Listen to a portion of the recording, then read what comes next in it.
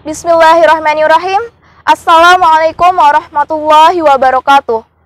The Honorable, all of the juries, the Honorable, the headmaster of my school, Lady State Junior High School 1 Aikmel, all teachers and my beloved friends. First of all, I'd like to thanks to Allah Subhanahu wa Ta'ala, the one and only God, the strong, the forgiving, the giver, so I can be here to join the English speech contest. Second, salawat and salam to our Prophet Muhammad Sallallahu Alaihi Wasallam, who have brought us from the darkness to this bright mirror era that we live in today. Third, I would like to say thank you to everybody who have given personal time to attend this course. Ladies and gentlemen, for those of you who are still in school or have experience of it, I want to ask you something. Have you ever had friends who has a habit of harassing another friend by mocking or even misbehaving to get attention or just for fun? Or maybe it was you. You have to know, it's a form of bullying, where bullying has devastating effect on the victim affected by bullying.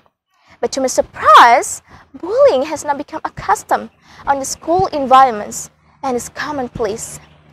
So now, on this occasion, I'd like to convey my discourse on the title, Stop Bullying.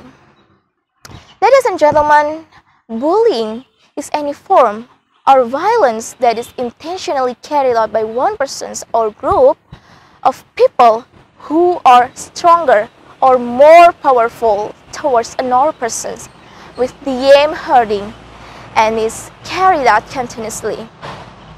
Bullying is a case that can happen anywhere, in homes, schools, and communities. In today's life, bullying is often found in school circles. Bullying may seem like a small problem for some people. Most people may not realize that the damage caused by bullying can be so serious. It can be as serious as death in extreme cases. If you think that bullying is not a serious matter to deal with just because it merely hurt feelings, then I have to tell you that you are completely wrong. This merely hurt your feelings thing can be the beginning of various worse scenarios, such as physical assault, suicide, or any other kind of violent act carried out in the name of revenge. Ladies and gentlemen, there are three factors caused bullying. First, family factor. Second, school factor. Third, as the last, peer factor.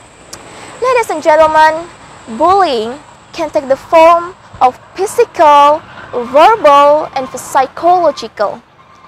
Bullying behavior has a very bad impact on the victim, including it can make the victim experience mental disorders, decreased interest in hobbies or activities they enjoy, health problems, decreased academic performance, and etc.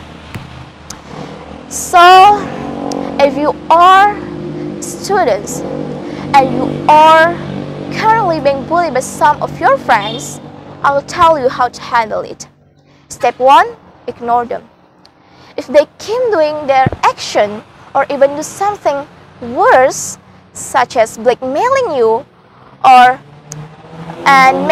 asking you to do something that you don't like, or forcing you to give them some money, try to be brave and report it to your teacher.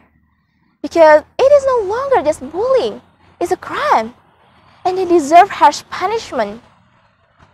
But if you are the bully, I just can say, please stop for your own good. Why? Let me explain for you. As we know, the times has grown exponentially. Even though we can use a lot of social media to expose whatever we want, then what if the persons you are bullying makes a post about to kill himself, and it's because you are the one who bullied him, and sir, you'll be famous in no time. I hope you can enjoy these unforgettable times. It's just a small part of it. We don't know what else extreme stuff to do for revenge. So we both know that bullying have a very bad impact on both the victim and the perpetrator. So please stop bullying. Let's work together with all levels of society, especially teachers and parents, to jointly create a conducive environment and give extra attention